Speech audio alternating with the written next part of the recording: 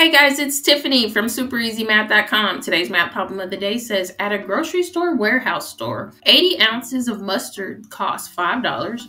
What is the cost per ounce of the mustard? Well, in order to solve this, I'm going to take our cost, which is the $5, and I'm going to divide the 80 into it. Well, the first thing I like to do is bring my decimal up, and I know that 80 cannot go into 5 or 50. It's got to go into the 500, and it goes in there 6 times, which is 480. Please note that I put the 6 on top of the last 0 because I was dividing 80 into 500. If I were dividing it into 5 or 50, I would put it above the last digit of each of those numbers. It has to be at the last digit place. However, that does give me an empty space here, so I need to add a 0 in it.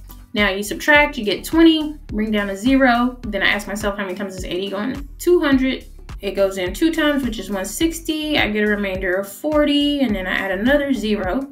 And I know that the 80 is going to go into the 400 5 times. So the answer to this problem is kind of a weird number, although the number amount looks a little different because typically when we're dealing with money, we only deal with numbers up to 2 spaces after the decimal. So what this means is the cost of 1 ounce isn't exactly a coin amount. It falls in between 2 cent amounts, which is okay because when you add them all up, it's still going to equal an even $5, which is fine. Because nobody's going to be buying a single ounce. They're going to buy a full 80 ounces at a time.